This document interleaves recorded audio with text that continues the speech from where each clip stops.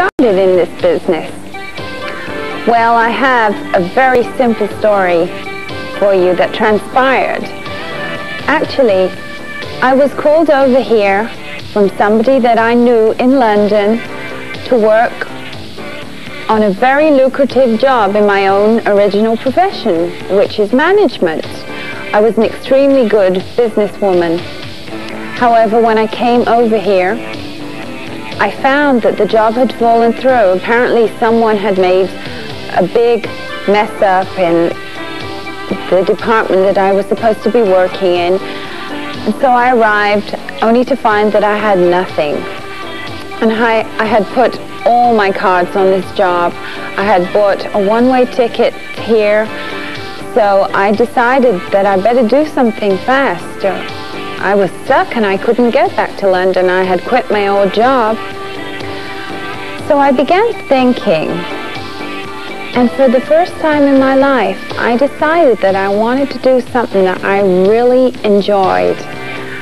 And the one thing that I really enjoy is sex.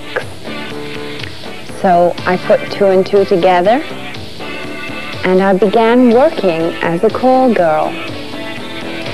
Now, I am not your general, regular kind of call girl that you find on the streets, so don't even try looking for me there. You will not find me walking the Sunset Strip or any of the regular places that you expect call girls to be in.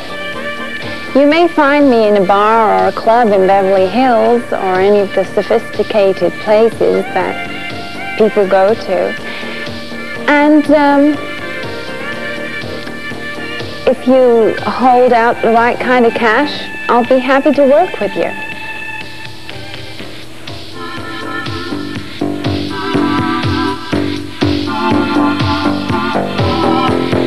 Another strange experience I had in my work was the night that I had a phone call from a woman saying that her husband was horny.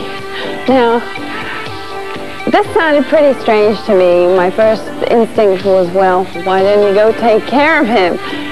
But I found from her conversation that she wanted a little more from that. She wanted me to come over and she wanted to hire me. So they were paying the right price and they were in the right area, so I went over. Only to discover that